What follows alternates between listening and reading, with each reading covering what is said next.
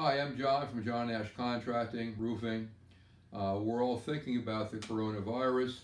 Everybody has possibly a different opinion about that and how they go about their life. Just wanted to give everybody an update. Asch Contracting is still in business.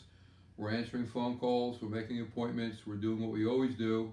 We're doing roofing, we're doing jobs, everything's moving forward. The really only difference, we're being obviously a lot more cautious. We're practicing social distancing. We're not going into homes. We're not shaking hands. We're asking people to come outside when the weather's nice. We talk outside rather than inside. They say 6 feet apart. We try and say 8 feet apart, etc., etc. If you have any questions at all, give the office a call. We can answer any questions or concerns you may have.